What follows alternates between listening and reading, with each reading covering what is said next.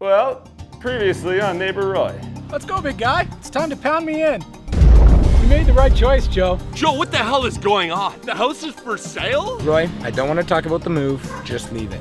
You really don't want to see Joe go, do you? What? You feeling all right, Joe? Josephine! Why did this happen?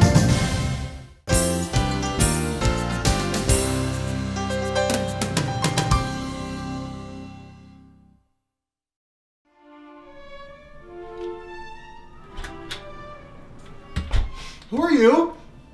I'm Joe. I booked the session with Dr. Wick. Oh. I am Dr. Montgomery Wick, but my closest friends call me Gummy. You'd like to be one of my closest friends, wouldn't you? No pressure, no pressure. Settle down. Come on in.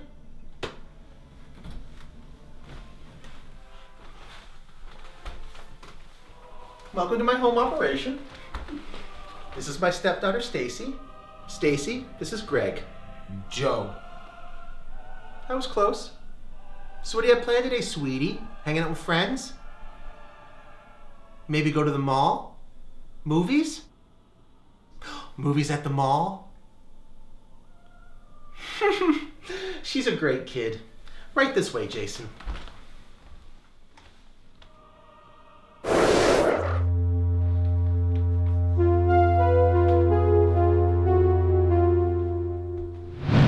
And that's when I passed out. In the pool. Yeah. My friends are actually the ones who saved me from drowning. Wow. They think I was going through some sort of panic attack. Roy thinks it's from the stress of moving. So he suggested I come and talk to you. Well, this Roy character sounds like a very smart man. Tell me some more about him. Well, Roy's actually the reason I put my house up for sale in the first place. He's always sticking his nose into my business and, well, he's always trespassing on my property. Well, Keith, the Great Spirit works in mysterious ways sometimes. Sure, but isn't it best if I just get away from the source of all my stress? I mean, that's why I put my house up for sale. Well, Jill, I think you have what we call a guardian angel, and that angel's name is Roy. Hear me out. The way that this man cares about you, the way that this man is constantly there to help out at a moment's notice, I mean, most of the time, you don't even have to invite him over. He's just there, right? Do you know how many people come in here and sit right where you're sitting and complain and moan about wanting the exact kind of loving friendship that you just described to me? Do you have any idea how many people come in here asking for that, yearning? I guess I never thought of it that way. Yeah, I guess you didn't think. Yeah. I want to show you something. What do you see there? That's you with a dog. Yes, that is me laying with a dog. But you know what else it is? It's love. It's true love. And I'll be honest, Dwayne, I'm starting to think that you have a real problem with love.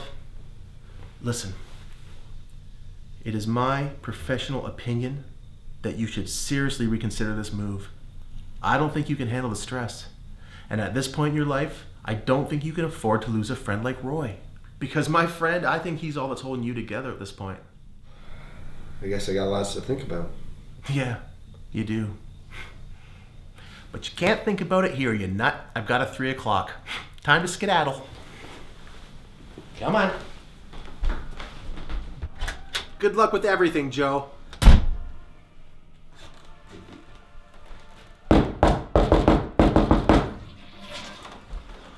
So, did it work? Does a one-legged duck swim in a circle? It does. My man. Where's my money? I got it.